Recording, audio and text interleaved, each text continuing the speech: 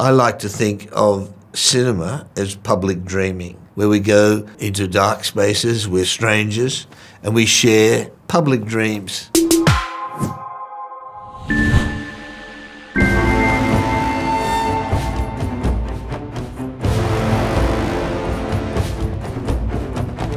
The world is both mysterious and apparently chaotic.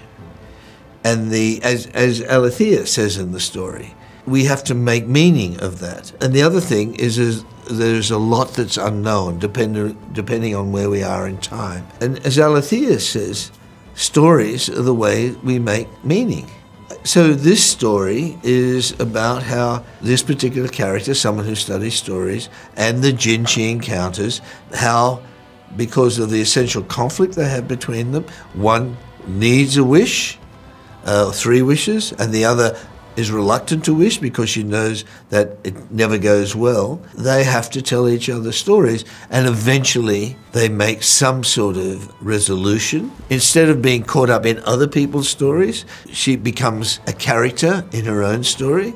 She actually, at the end, keeps a journal called 3,000 Years of Longing. So she knows that to be in life, you must participate in your own story actively.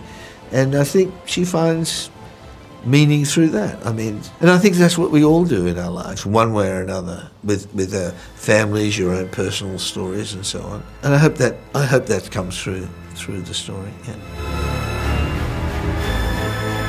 Well, I was very fortunate to have those two as actors because they're very, what I like to call filmmaking actors. They're there to get the film made. They're there to do whatever it takes for the collective collaboration to work. They have a very, very, very strong intelligence and wisdom about the process of making films. They came up with ideas or strategies that were, in retrospect, if we didn't do them, the film would be a lot weaker. It wasn't just for their characters, it was for overall helping the whole thing. That's what I mean by filmmaking actors, actors who are there to get the film made.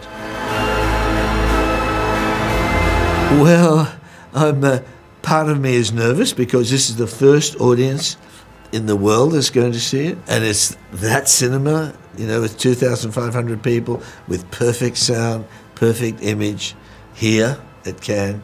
And that's very exciting. I like to think of cinema as public dreaming, where we go into dark spaces with strangers and we share public dreams, which have the same function as dreams, to somehow process or make meaning of things that seem to be, as I said before, chaotic in the world. So I just feel very, very fortunate that we're doing this tonight.